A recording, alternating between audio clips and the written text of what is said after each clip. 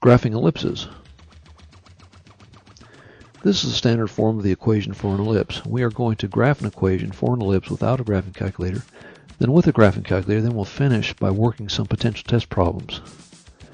We should notice some things about this equation. The first thing I notice is how this equation is quite similar to the standard form of the equation of a circle.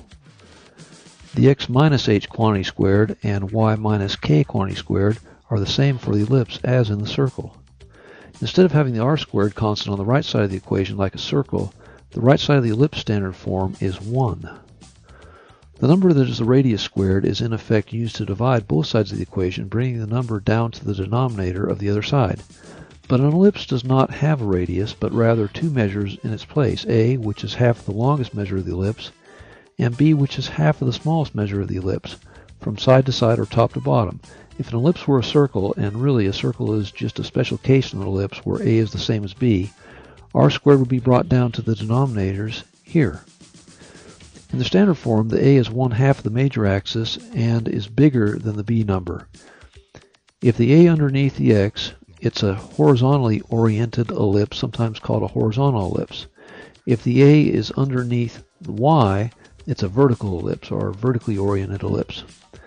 For each type of ellipse, it's the h value that moves the ellipse right and left on the coordinate plane.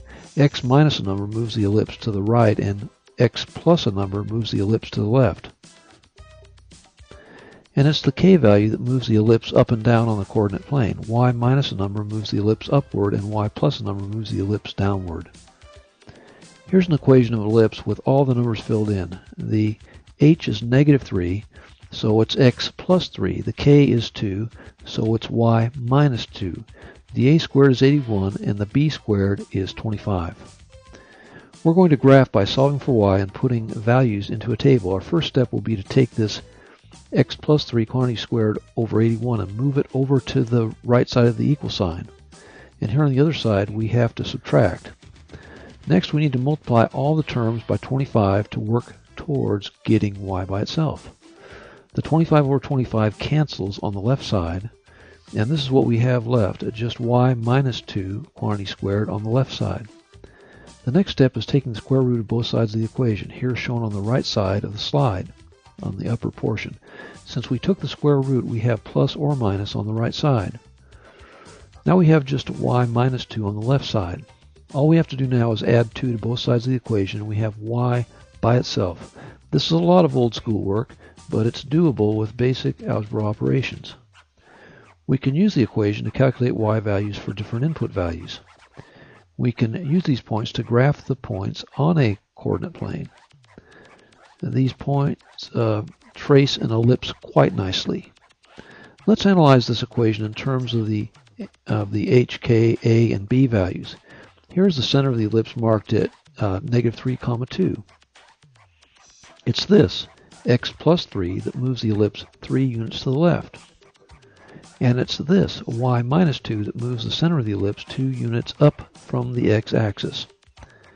Since a squared is 81, a is 9, or half the major axis, so the width of this horizontal ellipse is 2 times 9, or 18 units. And since b squared is 25, b is 5, or half the minor axis, so the height of this horizontal ellipse is 2 times 5, or 10 units. Here's the first of 4 problems we'll look at today. We're going to solve each problem first by knowledge of conic equations and ellipses, and after that we'll look at our graphing calculator to help us out.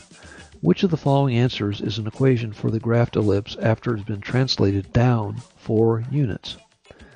The first thing is to read carefully what we're trying to do, and that is to translate or shift the ellipse down 4 units. Does that shift involve a change in x or a change in y? Since it's a change in y, we can eliminate the answer choice B that has a change in x but not a change in y. We can eliminate choice D because there is no change in y for that one either. It's not y plus or minus anything, so it does not move the ellipse up or down. So now we're left to choose between answers A and C. A has y plus 4 and C has y minus 4.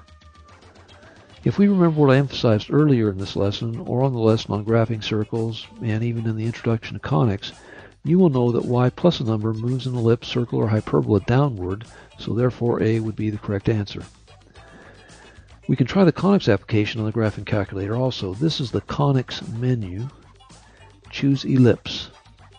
Go down to the vertical ellipse, option 2. Note that in this option, the a squared or the bigger number is underneath the y squared. Since a squared is 49, we put in 7 for a. Since b squared is 25, we put in 5 for b. Since the ellipse does not move to the left or the right, we set h at 0. Now comes the hard part. To make the ellipse shift downward, it has to be y plus a number, and the only way to make it y plus a number is for k to be a negative number. So it's y minus a negative number, meaning it ends up as k plus a number, so we put -4 here so that it can be possible. Again, it's counterintuitive, but k has to be negative for it to be y plus a number and shift it downward. We can graph by hitting zoom. We see the zoom conic menu. Then press enter for option 1, zoom conic.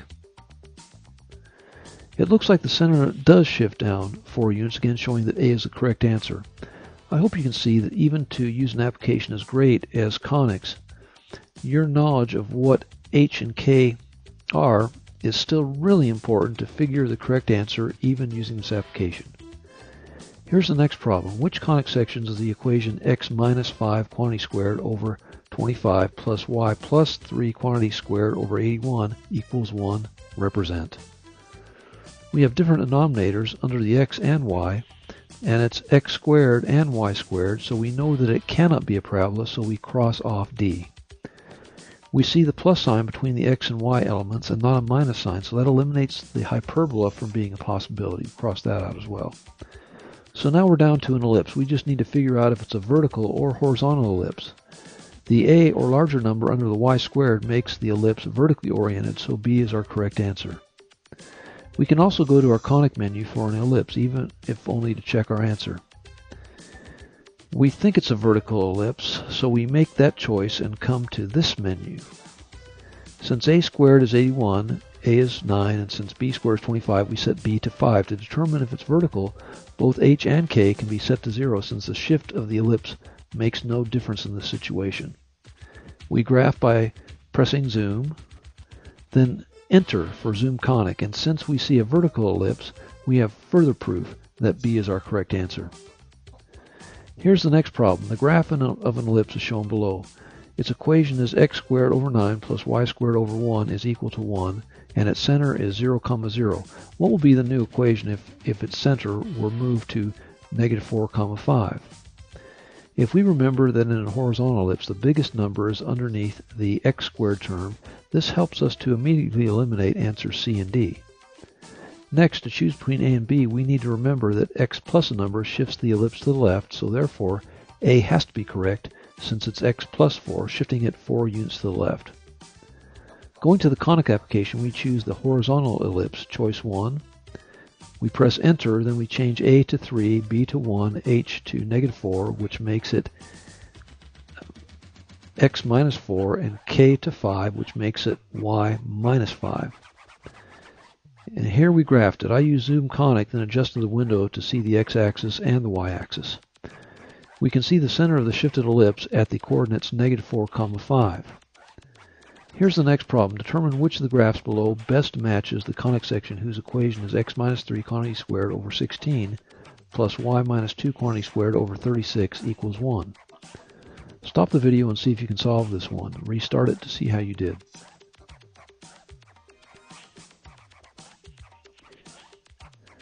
We can look at the equation and eliminate some answers. The plus sign here means that it's not a hyperbola. A hyperbola has a minus sign here, so we can eliminate answer D.